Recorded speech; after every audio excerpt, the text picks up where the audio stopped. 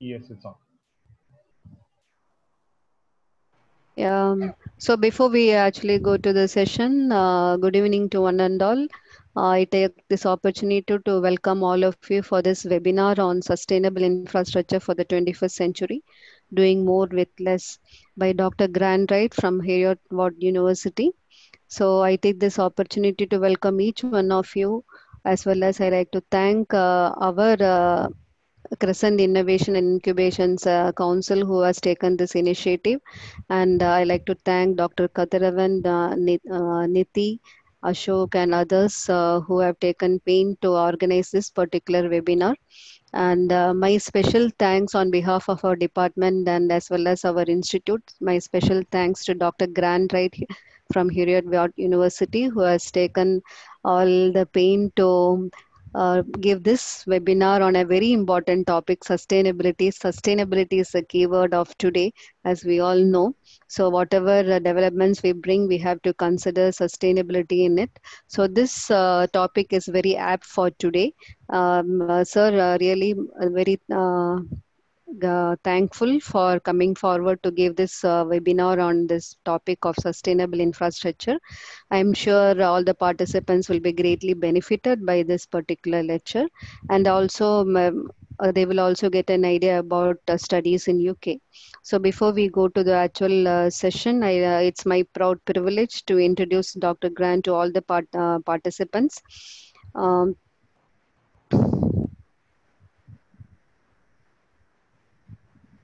So Dr. Grant Wright is presently Associate Professor with the School of Energy, Geoscience, Infrastructure and Society. He has done his Master's in Civil Engineering and a PhD in Mathematical Modeling of Water and Air System within London, Underground Transport Systems. Wright teaches on postgraduate civil engineering programs and has a wide range of industrial and research experience in the field of water management, both in UK as well as overseas.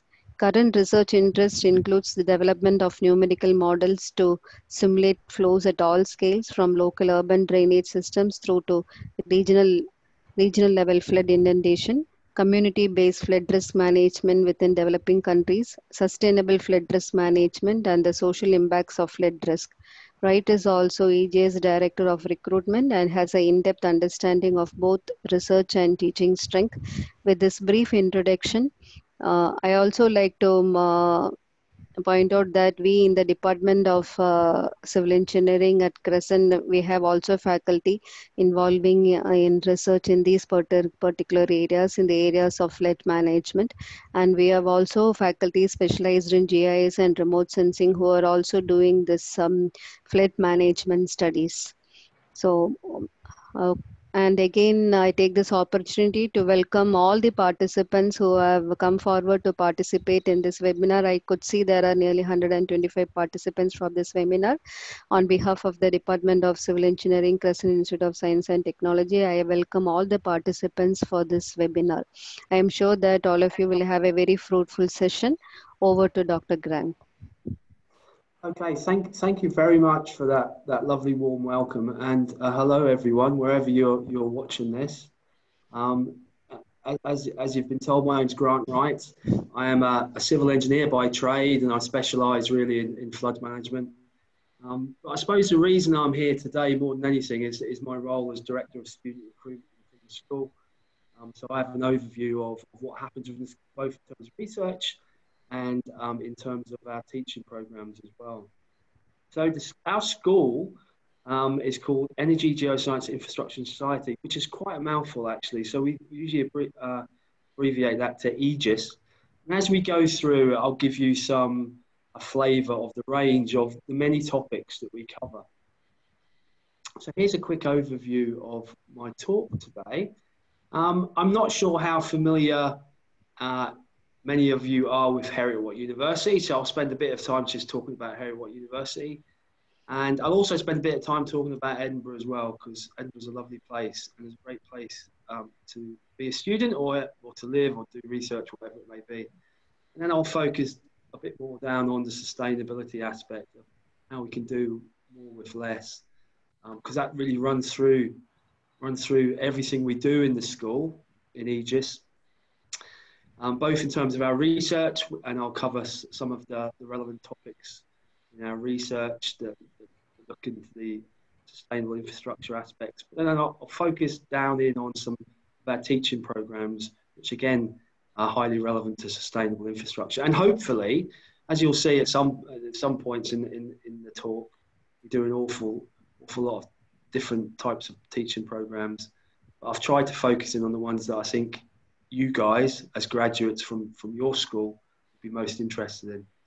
And I suppose the reason why you're studying at the moment, and perhaps why you'll come and study with us or somewhere else for a postgraduate qualification, is all to do with employment. So I'll finish up by talking about employment and how we see the work that we do, and also in these uncertain times, maybe where it's going to go in the future.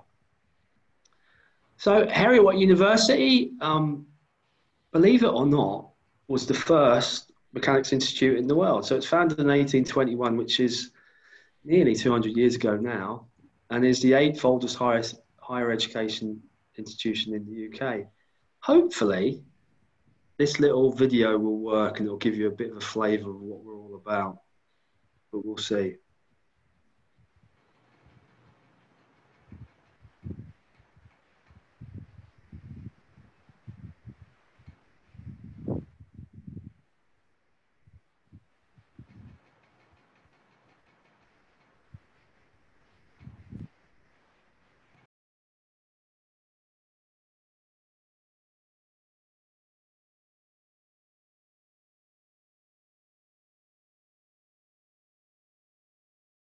Okay, I think that's quite a nice little short introduction to the university. So that's the whole university. We don't actually cover all of those aspects, but I think at some point in the future, some of my colleagues will be coming along to speak to you about some of the work they do as well. Okay, so that's a quick overview of Heriot-Watt. In terms of Edinburgh, if you've never been to Edinburgh before, where have you been? It's the most amazing looking place to work and live. It's the capital of Scotland, and certainly is an exciting international and cosmopolitan city. There's lots of different surveys around the world, and to tell you the truth, we could have picked a lot of different surveys to illustrate what a great place it is, but here's some figures for you. Second best student city in the UK and the 18th best in the world. That's the QS World Rankings, so that's too bad. In terms of students, they make up just over 10% of the population, and of those, nearly 40% are international. So a really cosmopolitan place. Scotland in general is less cosmopolitan, but certainly Edinburgh is more akin to London than it is to a lot of Scottish cities. All right then, we have the school and the university has quite a lot of mission statements that sum up what we're trying to do. And our school, Aegis, has something similar, and it makes a lot of sense. But really, I think more than anything that we could write down, I think the UN Sustainable Development Goals really sum up what we're all about. To tell you the truth, they sum up what most people should be all about at the moment. So not every topic that we are involved in touches on every single one of these goals. To tell you the truth, there's very few of these goals that we don't actually touch on at all at some point in either our research interests or our teaching programs. And I'll maybe go through and see how we get involved in that type of work, and we try to do a little bit more with a little bit less. Zero hunger is a really important one, obviously, for the UN Sustainable Development Goals.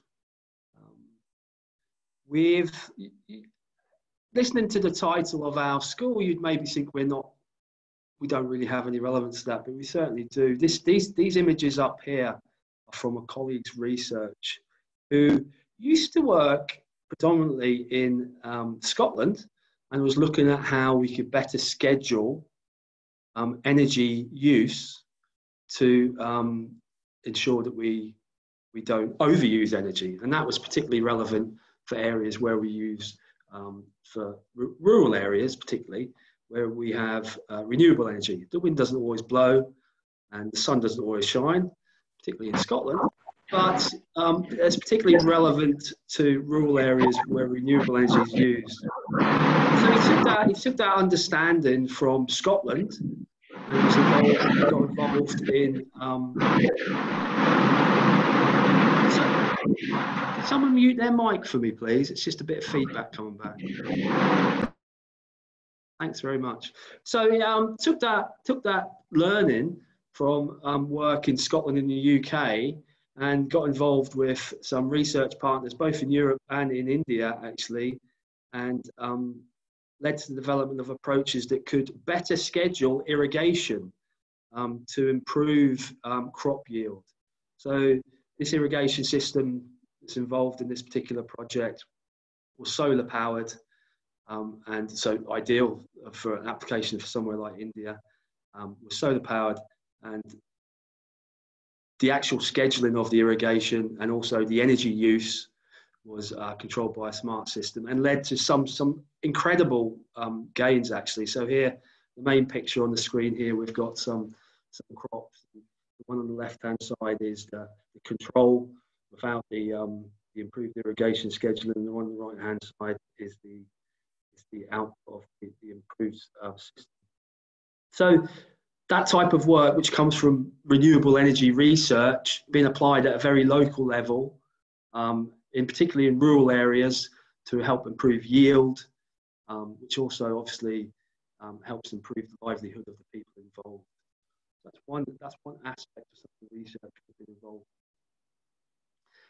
Water infrastructure is key wherever you are. You can live without food for quite a long time, depending on your reserves.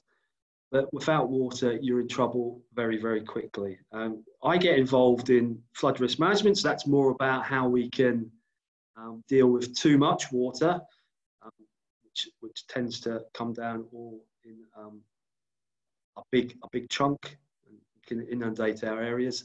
But a lot of our research is involved in water quality and water quantity as well. So the gentleman in the figure here is one of my colleagues, Bhaskar Sen Gupta, who's got an OBE actually for the work he's done in terms of arsenic treatment, trying to remove arsenic from water supplies, particularly, I mean, it has applications everywhere, but I think his work was predominantly focused in Bangladesh.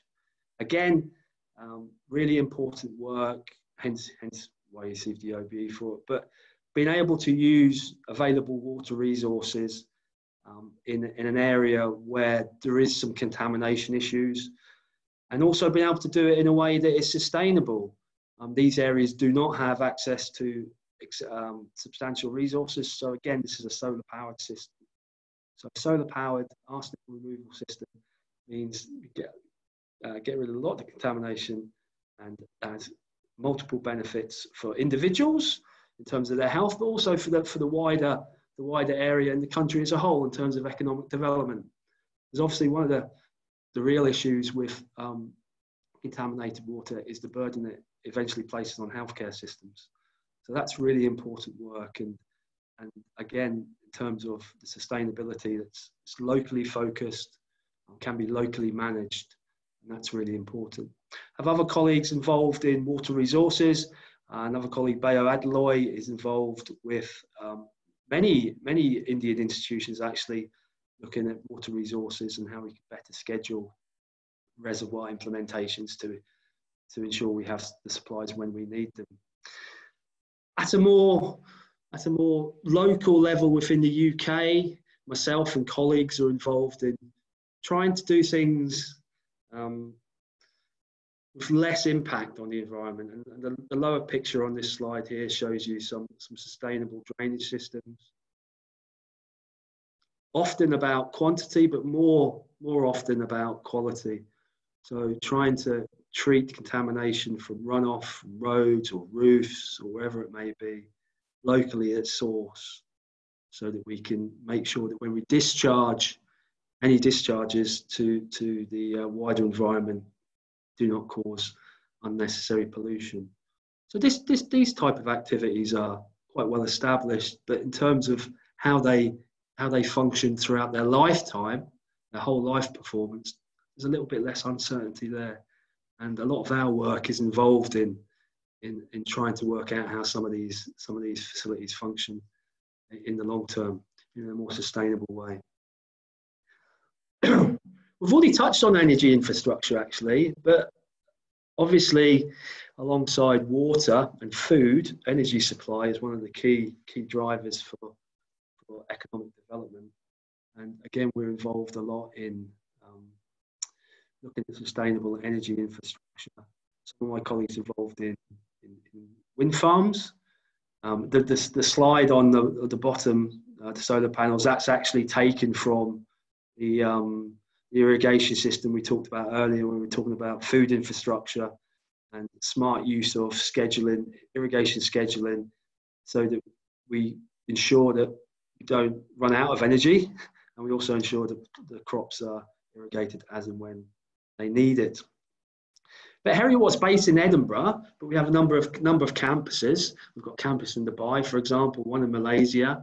We have one in the Borders in Scotland, and near the border of England. We also have one up in Orkney. And the slide, the picture on the top right here is a tidal energy generator, which was developed up in our campus.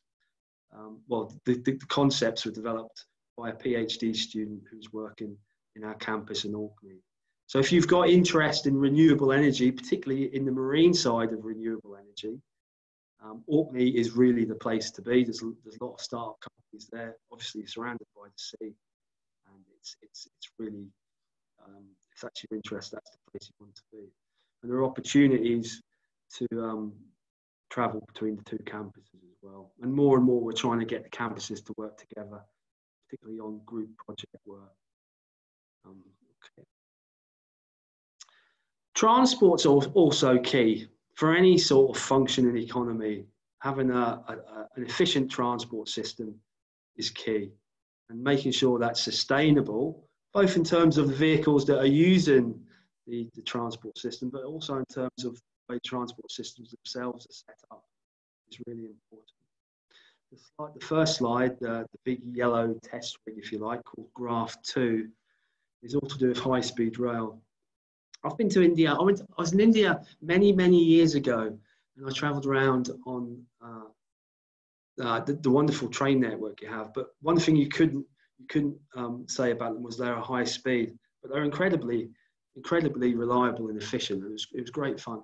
But in the UK, you might be aware that we're investing in high speed rail, as has happened in other countries. I was in China in November, and I was fortunate enough to go on one of the high-speed rail lines. It's incredible. You don't actually feel you're traveling so fast. But so in the UK, we're looking to develop our high-speed rail system, and a lot of the technology is there. I mean, we don't get involved so much in the design of the engines or anything like that. But what my colleagues are involved in is trying to work out how can we deal with some of the issues that high-speed rail brings us.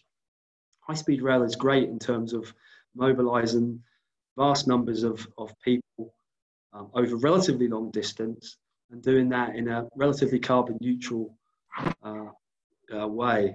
But it does have some issues. The impact it can have on the surrounding environment, particularly in the areas where it goes through, can be quite dramatic. So my colleagues are involved in trying to mitigate some of those unwanted implications, particularly in terms of ground vibrations. Trains traveling at hundreds of miles per hour do have some impact, and if they're not mitigated against, then it can cause problems, not just discomfort, but it can also cause problems in terms of structural stability as well. So we're heavily involved in UK government funded research into how we can come up with smart solutions to some of these problems. And some of the solutions are remarkably straightforward, actually. They don't involve vast amounts of additional infrastructure. They involve quite targeted interventions to try and dampen down these vibrations in the ground. So again, that's a more sustainable approach, not just in the use of high-speed rail, but also in the use of how we can actually mitigate against some of the problems. Other colleagues involved in structural design of bridges. And on the right-hand side of this slide, you can see an element from a bridge deck that used to be on a bridge in the northwest of England. And it came to the end of its supposed design life. So they dismantled the bridge and put up a new bridge. But rather than just demolish the bridge deck, the people involved were interested in understanding how the bridge deck performs now, near the end of its presumed design life. Because we're all quite confident, both in terms of design standards and also in terms of the performance of materials, how some of these pieces of infrastructure perform when constructed. We're less confident how they perform throughout their service life. And that's really important for us to improve our confidence or our understanding in how these types of infrastructure perform throughout their service life. Because if it turns out that they actually have a longer service life than we expected, then obviously that means we have to replace them less frequently, which is both beneficial from a financial point of view, but also from an environmental point of view. We all know that concrete has quite a high carbon footprint. But the flip side is, if it turns out that we're a bit overconfident in our assessment of how these pieces of infrastructure perform over their life, then perhaps we should. They're in use when they should be taken down sooner. So it's important either way that we find out how they're performing. So my colleagues got some of these bridge decks shipped up from the northwest and performed some remarkable tests on them. These are big pieces of infrastructure, big bridges. It's not the whole beam now, it's a section of the beam. And then the process of trying to work out how they perform. And they've got some quite interesting techniques to do that. It's quite hard to work out what's going on inside a concrete beam when you're testing it. If you, they apply some rather clever measurement techniques which can pick up the slightest movements externally which indicate internal stresses and strains. So that's really interesting ongoing work, not just for the UK, but for the wider world. I mean, particularly in the US. The US has an immense highway network, and lots of those bridges in that network are coming to the end of their design life. And that is a huge financial burden on the country to reinstate those. We're also involved in moving away slightly from the technical aspect. We're also involved in human behaviour and how we can use human behaviour studies to help improve the design of our systems. And one of my colleagues is a human behaviour expert. So this is really about not those sort of big structural interventions. This is more about quite small scale local interventions. It might be just the way you change the phrasing in signs, in road signs, to make people think about how to slow down. Putting up a road sign saying you shouldn't go quicker than 50 miles an hour has limited impact, really. Putting up a sign saying that in the past 10 years, X number of fatalities occurred, does start to make people think. There's a balance there. You've obviously got to make sure you don't take people's attention away from the roads. But it's not just in terms of highway traffic, it's also in terms of rail traffic as well, and trying to prevent accidents on the rail network. Now, I've called this one sustainable urban infrastructure. A lot of what I've talked about is sustainable urban infrastructure. This is maybe more about the urban areas we live in. And then the main slide here, the lady in the main slide is a colleague who's got the office next to me. It's Gabby Madero. Now, she's a geotechnical engineer by trade, but for a long time she's been interested in sustainable building materials. And I think maybe 10 years ago, 15 years ago, she started to think about how we could make building materials more sustainable. And she started to also think at the time she was involved in a lot of geotechnical work, and also a lot of work to do with construction waste. So quite often she'd see these big piles of construction waste being carted off site, taken wherever to do whatever. And then at the same time, after they'd been carted off site, some other new construction materials were brought on site to construct whatever it was that was going into place. And you start to think about where there was a conjunctive use of these two. And so she came up with this. She's got her own company now, actually. It's won numerous awards, but she came up with this idea to reuse construction waste for building materials. And she's shown you here on this slide a couple of these bricks called K bricks. Got no idea why they're called K bricks. Maybe their daughter's Catherine or something. But anyway, so these bricks, not only do they reuse material that would otherwise have gone to less productive use, they don't actually need to be fired. So when it comes to making bricks for construction, you obviously need to fire that in high temperature ovens, which again has a huge carbon overhead. These bricks don't need to be fired. There's some secret binder which no one knows about because it's under patent.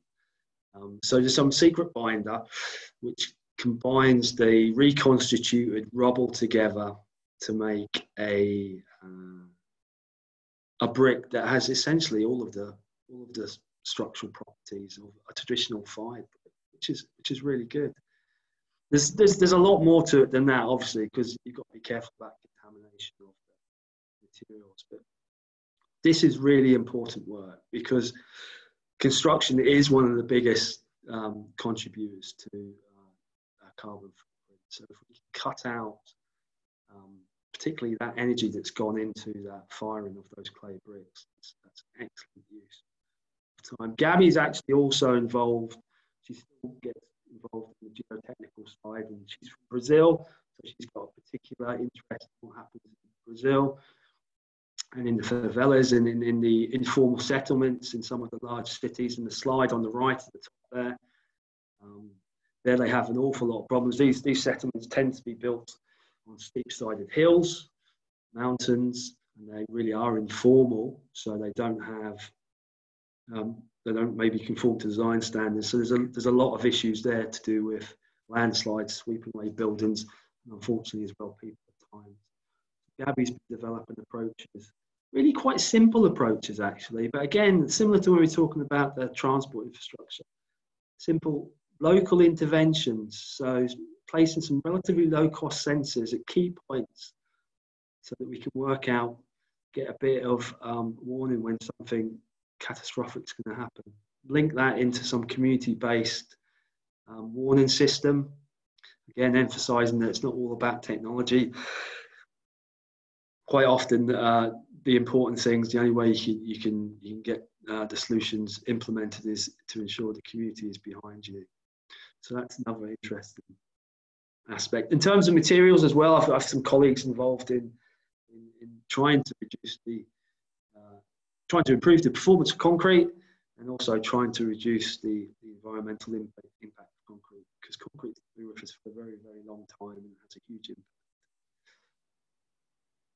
So now onto something probably totally different, but again, it emphasises, I think, the range of subjects that we cover in the school, in Aegis. Sustainable Development Goal 14 is all about life below water. And we have a part of our teaching program and our research program is involved in biology and particularly in marine biology. So, and particularly with our links to the Orkney campus as well.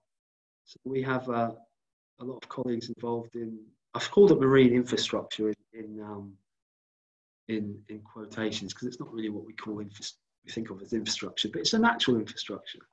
It's important that we try and ensure that natural infrastructure is not too damaged by our own actions.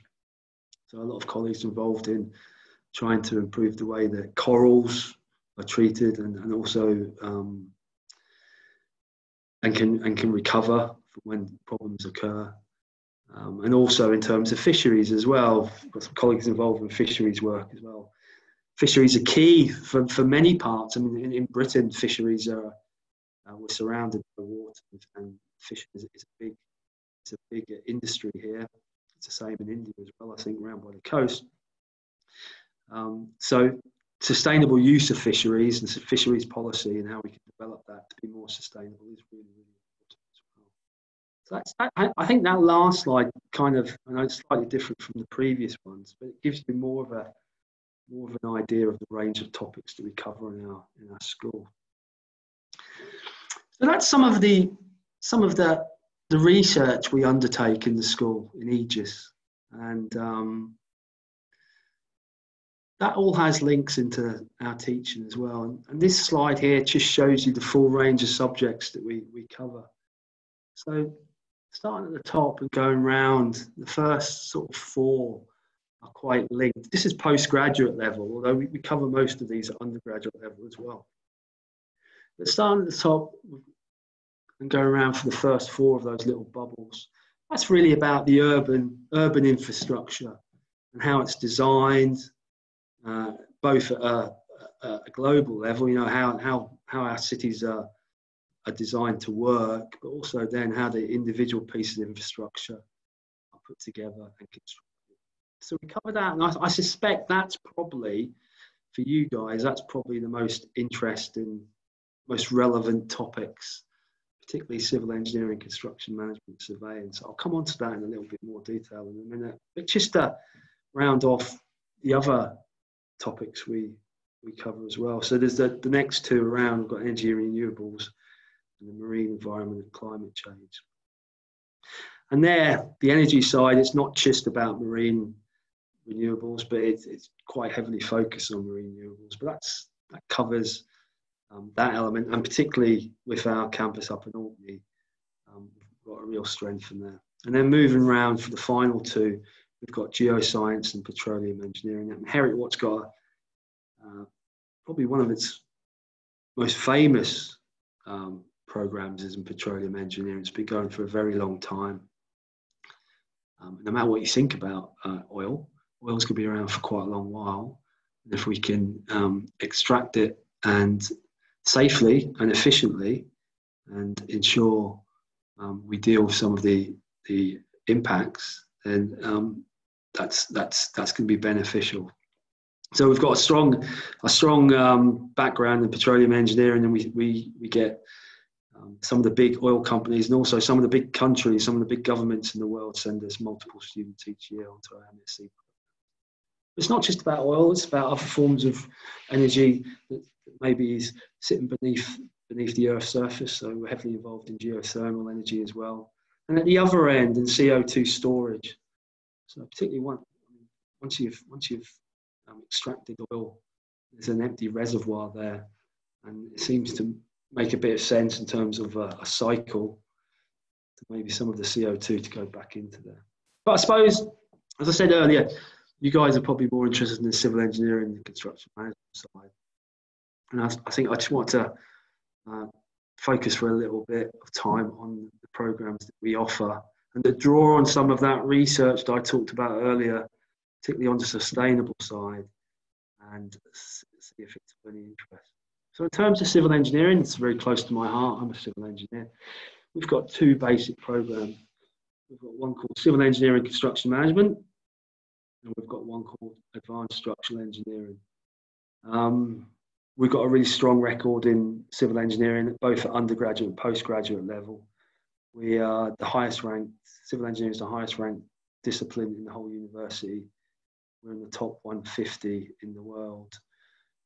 And there are an awful lot of universities offering civil engineering in the world. So being in the top 150 is great. I think we're in the top 2 in Scotland and the top 13 in the UK. Some of the research we talked about earlier has contributed to us being ranked number 1 for research power in the UK. We have a joint submission with the University of Edinburgh. And when it comes to assessing research, both the quality and the number of people involved, that's where you get that metric research power in ourselves and the University of Edinburgh. Our joint submission was number 1. So it's good to know as well. So our civil engineering and construction management program is really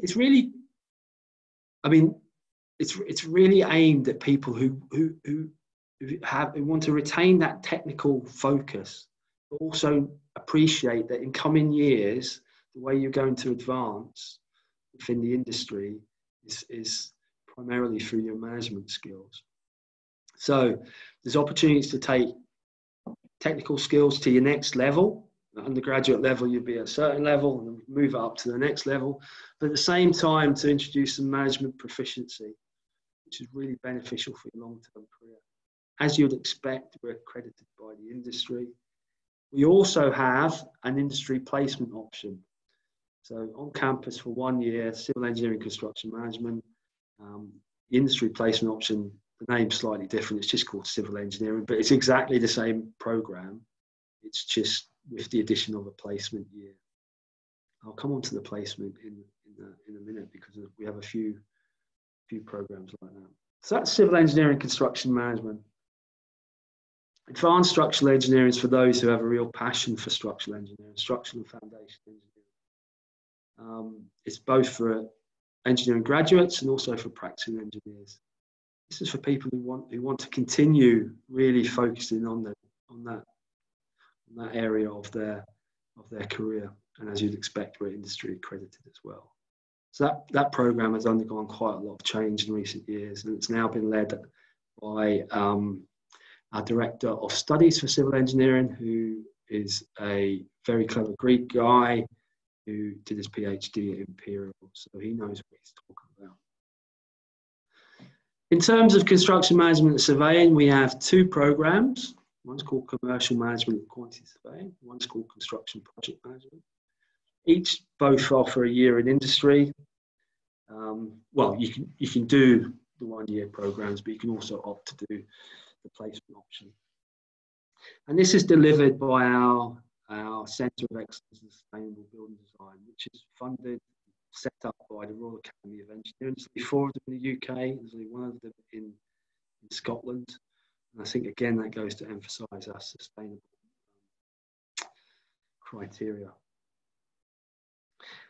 The construction management and surveying, they give you a strong theoretical basis. So both those programs, strong theoretical basis with a really strong industry focus. So lots of industry engagement. So even if students are not getting involved in the placement year, if they're just in a standard 1 year MSc, there's annual industry days which connect students to employers. There's a industry advisory committee, and that's really important. All of our postgraduate programs have that industry advisory committee. Now, we like to think that programs we offer are relevant to the industry, and I think our employment figures show they are. But the industry need changes, and as that need changes, we need to know about it. So all of our disciplines have this industry advisory committee to help ensure that we continue to offer programs that are relevant to the industry. I talked about industry placement, and these industry placement programs. We have civil engineering, we have quantity surveying, we have construction project management. Those 3 programs we offer with a year's industry placement. They were designed specifically for the Indian market, for that demand. So the demand for those extended MScs in the Indian market. We only started running these last year, and we've really been taken aback by the interest. So a big cohort last year, and hopefully a big cohort again this year. So in terms of the placement, we always look for the student to try and seek out their own placement in the first instance. I think it's better to get that fit, but there's help there. There's help if that's possible. We've got a dedicated placement officer, industry contacts, and career service. So trying to get the student into employment for up to a year. It's up to a year. Visa regulations mean it's got to be slightly than a year, but it's around about a year.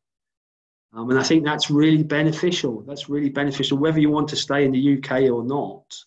It's really beneficial having that essentially a year's industry placement. Also, I always think it's quite good to do a placement. It's almost like an extended job interview as well. So you work out whether you like that company.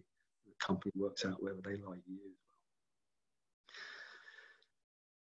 I think I was speaking earlier before this started to somebody, and I think we're talking about some of the USPs for Heriot Watt, and we've gone through sort of covered quite a lot of areas today, and we talked about our focus on sustainability and the UN development goals. But I think historically and continuing, one of our real USPs, one of the things we're really known for, in the UK, but abroad as well, overseas as well, is the industry-ready aspect of our students.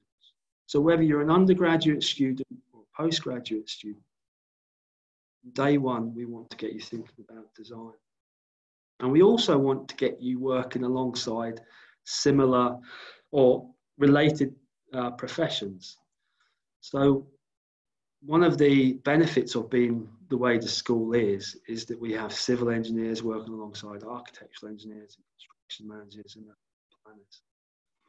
And that's important because when you graduate, for example, if you graduate with a civil engineering degree, you won't just be working with civil engineers, you'll be working with all of these other wonderful people. And they've got a slightly different, they come from a slightly different place to yourself, and they've got slightly different skill sets. So it's important you get to know how these people tick and get to know how to work with them. So I've got a strong emphasis on design, but also on that complementary working. And as you'd expect, we've got lots of guest lectures for industry. Every year we have lots of visits from employers who are ostensibly given an overview of one of their projects, but really for them it's about recruitment. They're trying to get their name out there amongst our students. In the depths of the recession, our good students were still getting really good jobs. Now, okay, we're in strange times at the moment, but pre-COVID, all our students were getting multiple job offers, really good job offers. Touch a bit on maybe the future of employment in a little bit, but it's not all doom and gloom. We're also quite innovative, so we've got a strong industry focus, but we've also got this, it's quite hard. No matter which way you cook it, you do have to spend quite a lot of time in lectures, trying to absorb some of that information that people are telling you. Try and spice it up a bit. This is really interesting. This is one of my colleagues, Guy Walker, not Skywalker, but he's Guy Walker. He's a colleague who's interested in behaviour science. I touched on that earlier when we were talking about transport systems. He's interested in safety as well, safety of big systems. And civil engineering systems are big systems. Civil engineering and construction management tend to be interested in those big pieces of infrastructure which have lots of interconnections. So he really spices up some of his work by not looking at your typical civil engineering or your construction project, but he looks at the Death Star and seeing how the design of the Death Star could be improved, or how the Rebel Alliance could better destroy it. So we've got a lot of innovation in the way we go about teaching. Well, we've got lots of great physical facilities as well. So I don't know, on the left-hand side, we've got the wave basin, which is an incredible piece of kit, actually. Historically, we've used that to look at stability of offshore structures, but more and more harking back to the sustainable energy aspect. It's about how we can better harness the power of waves and tides for energy. On the right-hand side, we've got some interesting structural experiments which neatly combine both the physical lab, so we're testing the beam there, but also, again, I touched on this earlier when we were talking about the transport bridge, the innovative measurement systems so that we can try and illustrate what's happening inside the beam. It's really interesting.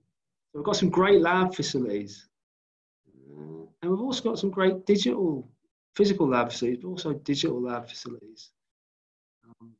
Colleagues involved in transport design, which have a lot to do with behaviour, construction management, and something that's close to my heart. And typically, it's the one animations that decided not to work. The one on the top right is about flood risk management as well. So we've got some great lab facilities. As you'd expect, particularly where we are, if you know Edinburgh, if you don't know where Heriot was, after this talk, go away and look at it on a map.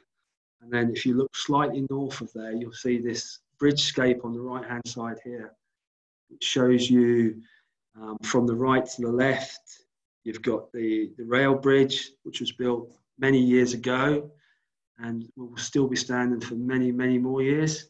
In the middle, you've got the original road bridge, which was built not that long ago, but has suffered some issues. And on the left-hand side, you've got the new Queensferry crossing, which has only been opened a few years, and basically takes a lot of the load from the original road bridge. I mean, that's a really interesting, it must be the most impressive bridgescape, if such a word exists, in the world. But I think what's really interesting is seeing how design has evolved throughout the years. The rail bridge is very chunky and probably a bit over-designed. On the left-hand side, you've got the new crossing, which is very elegant. Will hopefully be up for many years. And in the middle, you've got something that is not that old, but hasn't really performed as well as it should have done. And it just goes to show you that you have to, these big pieces of infrastructure, a lot can go wrong. That's why you need to have a lot of different skill sets. In terms of, I'm going to finish up in a minute because I know there's a few people got some questions, but in terms of our attitude to teaching, a lot of formative assessment, so trying to give you a bit of feedback and ending up with some summative assessment. We try and use a mix wherever possible, particularly with some of the issues to do with COVID that are coming up, trying to double down on using that blended approach, so exams, individual projects, particularly group projects. Group projects are really, really important. Not just because you can achieve more, because you definitely can, obviously, if there's more of you working on it, but also you can work with different people as well. And if you do an MSc with us, there's obviously dissertation's a big aspect. From an entry grade point of view, these are the sort of things we're looking for. Overall score of about 55 for most Indian universities. But if you've not got that, it's not a definite no. It's just we have to look elsewhere for evidence that you do well with us. That's what's important. We want you to do well with us. English, we don't tend to have a problem with the English of Indian students. They tend to have very good English, but there's obviously some qualifications you have to step up to. I'm going to finish soon because I know I've been going on for a bit actually, but I just want to quickly go over the MSc structure. This is your typical MSc structure with us. It's typical of everywhere, I suppose. So 3 semesters, 4 talk courses, and the 3rd semester dissertation. If you're interested in the placement year, similar, do your 2 talk courses, then you go out for a placement, just shy of a year. That's really for visa requirements. And then you come back and you do your dissertation. Ideally, you do your dissertation based on some interest that you've developed during the placement. Breaking news. Okay, so typically our programs here, as you can see, start in September.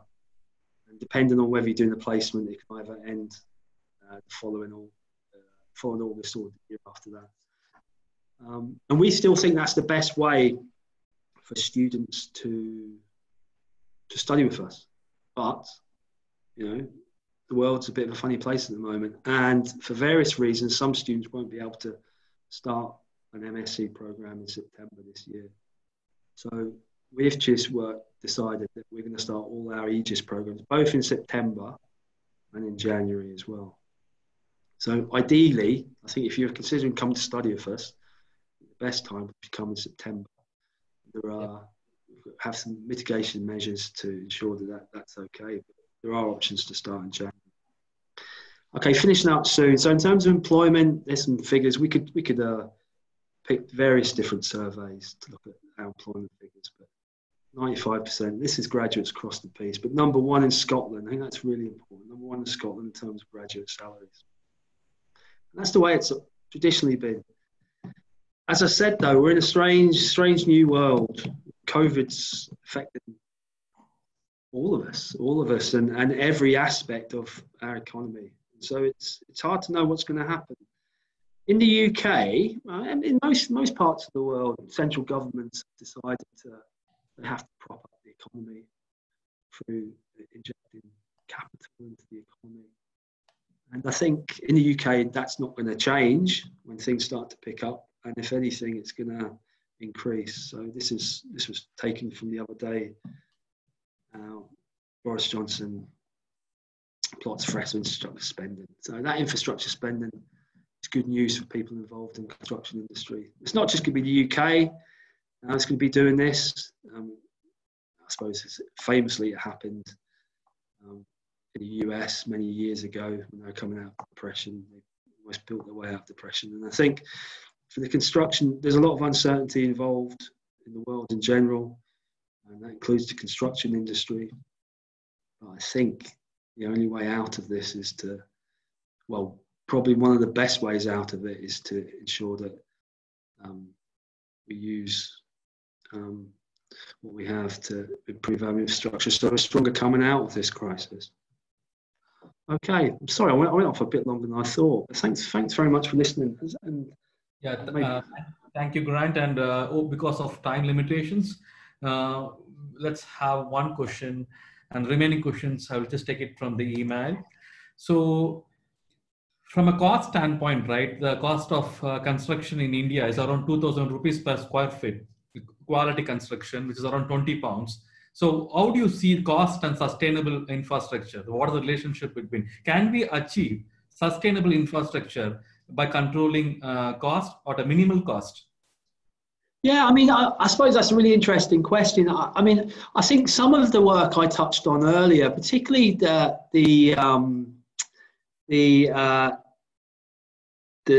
reuse of demolition